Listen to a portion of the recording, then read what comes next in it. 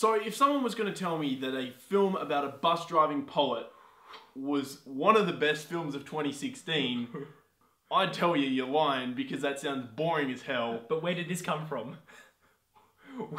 Where did this movie come from? Because it's... Bootsville. Get my ass kicked today. Who are you playing?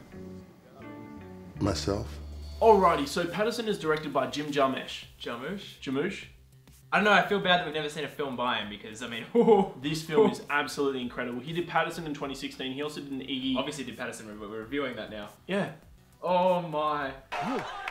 Just get the out of here. He did a documentary on Iggy Pop and the Stooges, and he also did, well, he's done a lot of films, but recently he did Only Lovers Left Alive, which we haven't seen it. There's been a lot of hype about it, and after seeing this, we're definitely going to be seeing it because we did recently just see Moonlight, and we said that that film had this searing sense of deep humanity.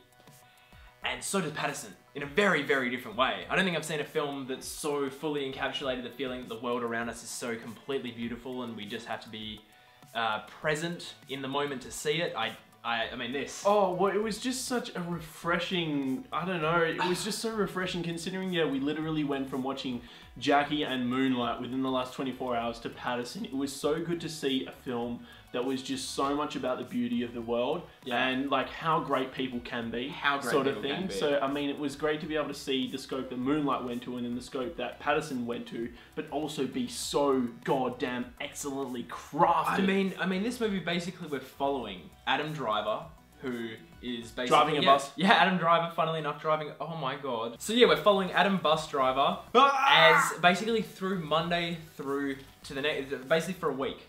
Every day of the week, start to finish. And this film, it's one of those films that people are going to be like, it was slow and it was boring and it had no plot. That's not the point. The point is we are with everyday people, but there's this level of excitement and intrigue and curiosity to the everyday that it just makes this so beautiful. It's very much about the mundane, and it's supposed to be that type of thing, but it's just searching for the beauty in those little moments in between. And considering this is literally a film about a poet, the film reflects that in every single way. Whether it be like the images that Jim Jarmusch has captured here, like everything is so articulated and so perfectly put on screen, whether it be for comedy, whether it be for emotion, or whether it be just like to have the film paced well enough. I mean, like everything is just so well in place, and the colors as well. I mean, there's a full range of emotions. There's a full range of emotions, and a lot of it is aided by the excellent soundtrack that's minimal, and when it does turn up, it just does one of those. But I think this is again one of those films where the intention is fully realized in every way. I don't think there was a single moment of this film that didn't land. I was finding myself going from tearing up to flat out laughing to having like this weird melancholy moment where I'd kind of drift off and just be like, why is everything around me so fantastic? All in the space of like 10 minutes. I mean, no other movies this year have really done that to me, really taken me on that roller coaster without basically it seems so effortless. Yeah, it's insane. And I mean, performances across the board here just aid this film to another level, because obviously it comes from the script for starters, because the script is phenomenal, but like the performances just elevate it to another level here. Why is Adam Driver not getting any nomination attention? It doesn't make any sense, because he is so good. His comedic timing One here, of the best performances of the year. I think his understanding of the script is so very important. It just shows how intelligent this guy is. And he nailed, I fully believed him. I fully believed all the characters. And just everyone, to the extras, to the supporting roles, it was just nailed. And oh my god, I mean, when you make a dog this goddamn interesting on screen. One of the best performances of the year is the dog in this film. Like, I have never ever, I never watch films with animals in them and go, oh, that's adorable, that's a great use of, I've never had that before, but I was actually like full on like going full adult, I don't know, or something over an animal in this. I was like, I want this dog, this is amazing. So this film is honestly just, it's kind of flawless. Like, it's really hard to talk about anything that's wrong with it, because there's nothing wrong with it. I don't think there is. The only thing that you can possibly find wrong with it is if you don't like it.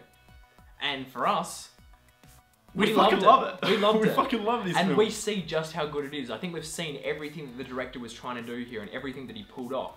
And I think for me, why I cannot believe I'm saying this again, but this film is another 10 out of 10.